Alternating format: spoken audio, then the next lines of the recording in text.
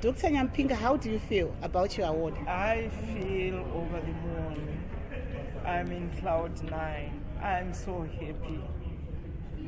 I am really, really happy. I don't know how to express myself. I really appreciate.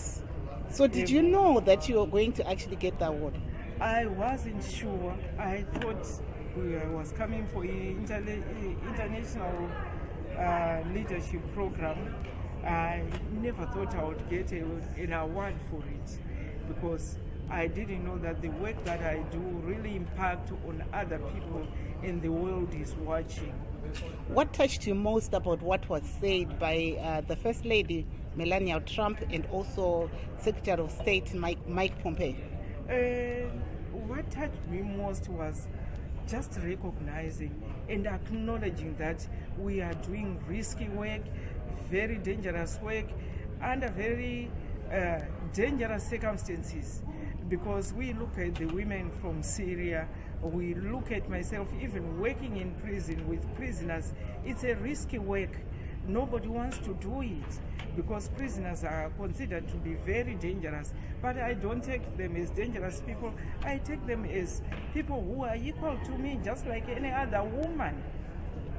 And also, we are going into International Women's Day on Sunday. What's your message?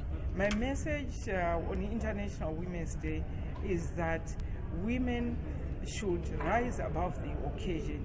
Women should be economically empowered so that they don't commit petty crimes, and they should have a policy. The government should have a policy on strict gender-based violence, to curb gender-based violence, because most of the women that you see in prison, some have committed heinous crimes like murder itself. Marvelous. They've killed their spouses. This is intimate violence that should be kept through very strict conditions, because women should also be empowered to go and report, because that is what leads to crimes of passion. Mm-hmm.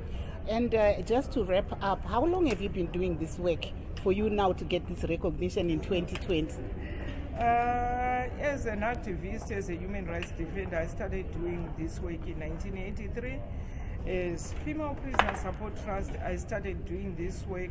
I founded the organization in 2011, then was registered officially in 2012 and started working in prisons in July 2012 to date.